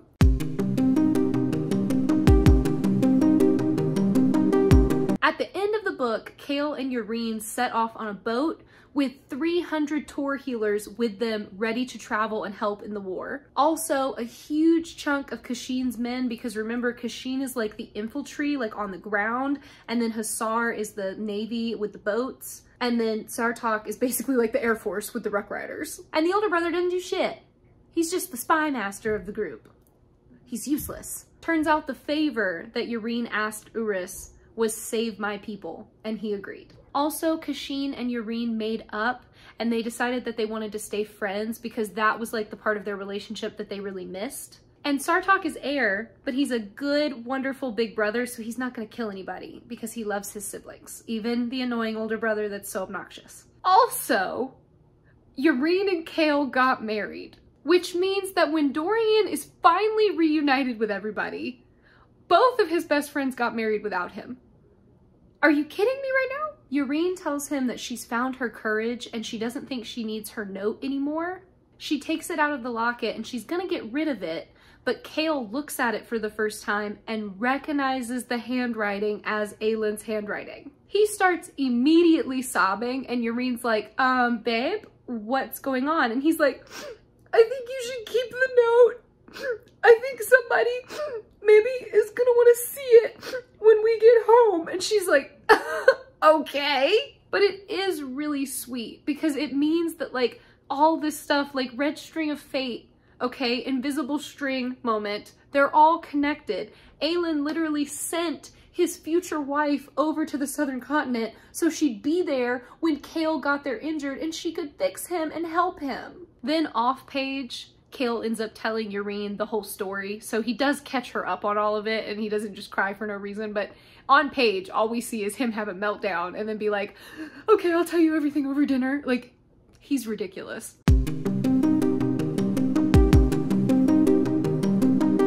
And then the last chapter, just because all of that was so happy, at the very end there's a final chapter called Fireheart. It's from Aylin's point of view, and it's to remind us that she's locked up in iron shackles with an iron mask over her face in an iron coffin, being woken up by Maeve so that Karen can start torturing her. Can you even believe everything that happens in those books? Because I can't. I freaking love Empire of Storms. I just feel like I love all of Throne of Glass, but as the books go on, they just progressively get better and better and better, and there's just so many moments where I'm like, oh, this is so good. Like the first half of this tandem read, I was fighting for my life because the beginning of Tower of Dawn is so boring, but then once you hit that sweet spot in the middle, it's just so good. It's so fun to read. I hope you guys enjoyed. If you did, don't forget to like the video and comment down below. We've got 2 more videos to come out in this series on Kingdom of Ash, and then I'll be ready to move on to something else. So let me know what you guys would like me to talk about. I'm open to suggestions. I don't really have a book series lined up for next, so let me know. As always, thank you guys so much for watching. Don't forget to subscribe if you haven't already, and I will see you guys so soon. Have a good one. Bye!